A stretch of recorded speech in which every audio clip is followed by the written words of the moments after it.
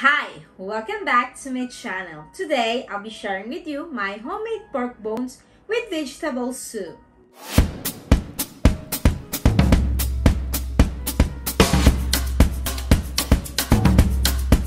Hello everyone! Welcome to my kitchen. If this is your first time seeing my video, I'm Ashley. Start today right with a smile. I'm grateful to share this recipe with you. We all know that the pork bone soup is affordable and low cost too. It's one of the best meat to make ramen's broth or to keep us warm for cold days.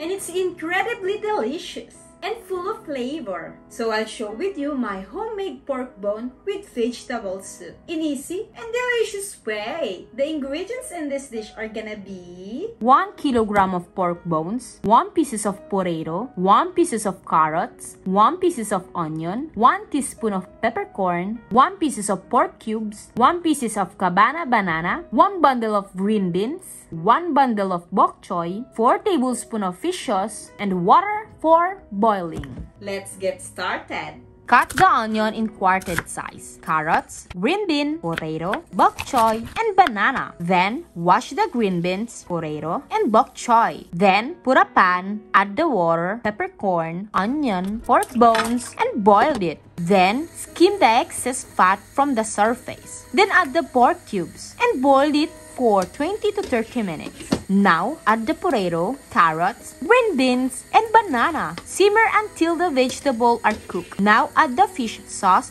according to taste and bok choy. Turn off the heat, leave for 3 to 5 minutes, and serve it hot. And there is it, my homemade pork bone soup. I hope you enjoyed this video, and if you enjoyed it, please hit the like button. It helps me to support my channel. And if you are new here, please hit the subscribe button and hit the bell to get notified every time I post a new video. And follow me on Instagram and Facebook. You can see it on the descriptions below. Thank you for spending time with me. See you for my next video. Bye!